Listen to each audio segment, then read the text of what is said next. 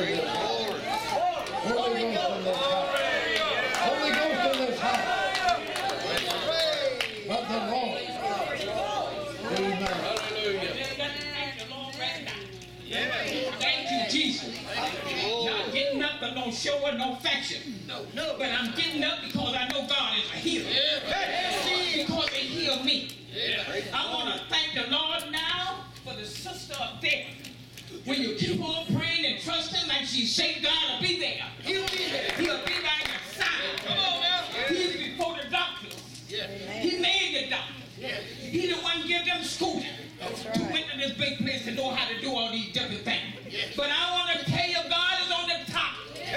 He'll do things for you. What other people can't do. I just have to tell it because I was there.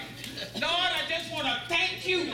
Because if you trust in the Lord Jesus, He'll be with you. He'll see you through when you're on your dying bed. If it's not time to go, you'll be waking back up. They can take you and put you in a cooler. If God say you ride, you will ride before they come.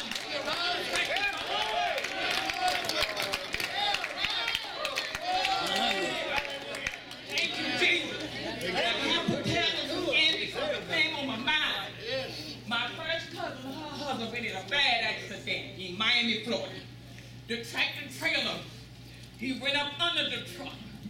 It announced him. He was already, they say, dead. So they were taking him to the place where they take you to the hospital and they put you in there and they put you in that sack and then you get ready to be. But he called before they just went in there. Hey! The doctor said, and the people say he is not dead. This man got to get up. I went to Miami about 6 months ago. To my aunt funeral and I see him. I told him, I said, look at Jesus.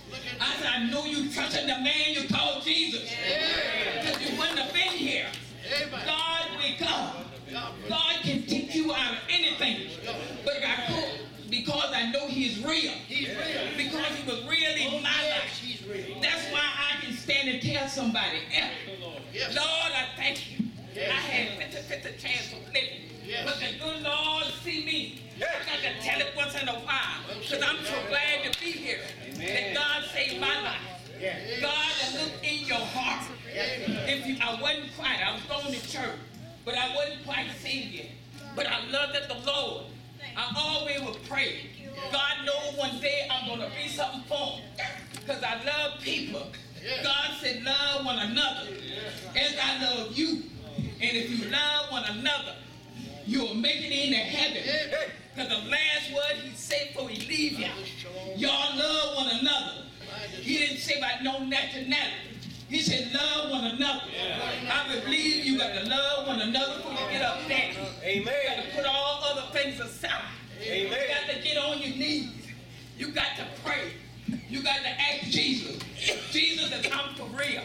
I want to go back with you, but I don't want to believe here in another rapture. I want to go back on the first one. So you got to tell Jesus. Because anytime a man walks on top of the water, you know he can save you from anything. Oh, Lord, I thank you, Jesus. You told Peter that. Just have a little faith. That's where I went to the hospital, on a little faith. God has saved me while I was still young. I didn't know I loved Jesus while I was still in my sin. But I keep on praying.